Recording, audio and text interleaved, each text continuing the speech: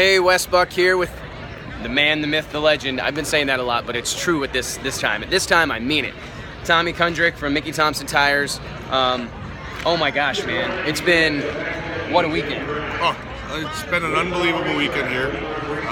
You know, Donald has just amazed me again here. You know, this market here is amazing to me just because Mickey Thompson is so well received here. Absolutely. You know, everybody shows love for us, and we hope we show it back. You know, I think so.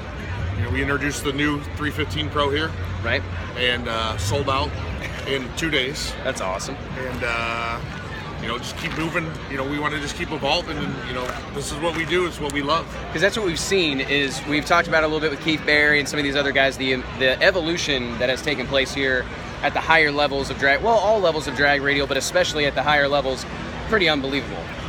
It's, you know, it started back 12 years ago when we made our drag rail, 13 years ago when we made our radial, and we've now just replaced it with these new products. And the cars are evolving, the tires evolving, the racetracks are evolving. I mean, people coming in. I mean, Keith Haney, you know, comes in, brand new combination, never raced on radials. Now we did hire some really, really good help. Right. So he's not a dummy. Right. And I got to give him credit. You know, Brandon Schweitzer, all the guys over there, Brandon Pez, killer. They did an amazing job. Stevie Jackson, Phil Schuler. I mean, this thing, you know, it's like the top of grassroots racing. You will never find anything like this anywhere else. I think that's very well said. It's like pro-level grassroots racing. I mean, it's because you come down here and you can, I mean, it's still pretty impressive for what, 5 o'clock on a Sunday in the South. But this is like a national event of outlaw racing. Yeah, I mean, you wouldn't get this anywhere else, I don't think. You know, you got to come to the South. Yeah.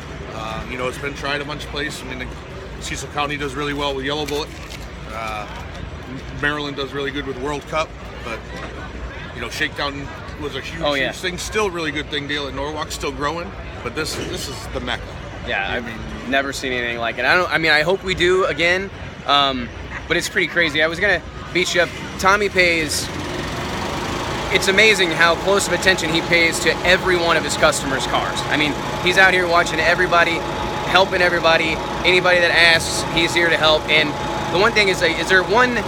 We were talking like, is there a particular run or two that you think? I mean, obviously everybody saw the '87, and there's been some big runs. But is there anything that really stood out to you as an impressive run? You know, a lot of these guys, all these guys impress me. You know, I've gotten the pleasure to race with some of them before and done very well. But you know, Mark Mickey, Jason Carter coming out here didn't have an engine in their car. Switch over to fuel tech. You know, and they rewire the thing, come out here and go a couple rounds. And then win a 3 for the first time. You know, Jason Mahalick's car going to 87. You know, I love records. Yeah. You know, the faster our tire goes, it's just more impressive. You know, you get the fastest nitrous car run ever here in Valdosta. Yeah.